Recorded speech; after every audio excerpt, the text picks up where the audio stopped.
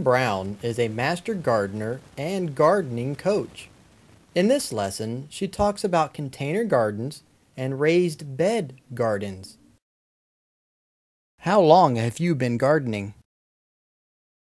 Oh, about 45 years. What is the gardening season here in Pinellas County? Here in Pinellas County, the gardening season, Florida's different. It's different from the rest of the country. Our main gardening season is from about the end of September through May. We grow the bulk of the vegetables during that period of time. There are some things that you can grow in the summer, but most things you'll grow during the fall because it gets too hot and humid for a lot of things. Like regular tomatoes will not set fruit once the night temperatures get above 70 degrees. So you might have this beautiful tomato plant, but no tomatoes. What is a container garden? A container garden is using any kind of container to grow your vegetables in. And just about any container will do.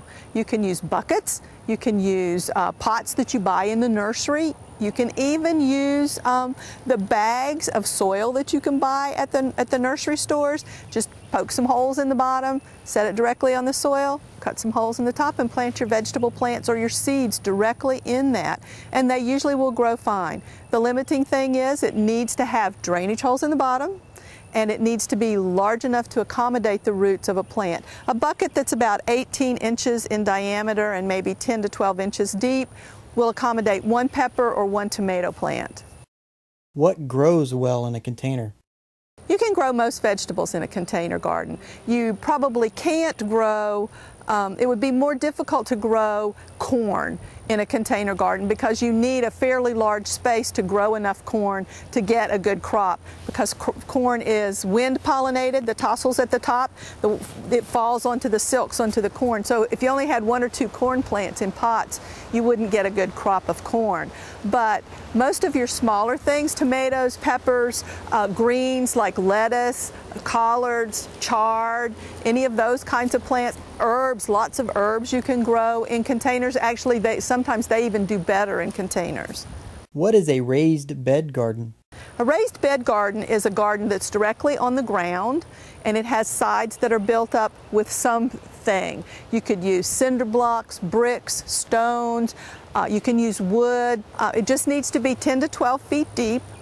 10 to 12 inches deep so that it accommodates the root system of the vegetables. What is a good size for raised bed gardens? A good size is not more than 4 feet wide. You want to be able to reach the center of your raised bed from either side so that you don't have to actually step on the soil in your raised bed garden. So 4 feet wide is the max, but you can make it any length that your space will accommodate or that your pocketbook can purchase for the things that you make the sides out of. What kinds of fruit trees grow well here? We can grow a lot of different fruit trees. Citrus is obvious because that's the Florida fruit, but carambola, some of our subtropical fruits, carambola, atamoya, lychee fruit will grow here, avocados, papayas.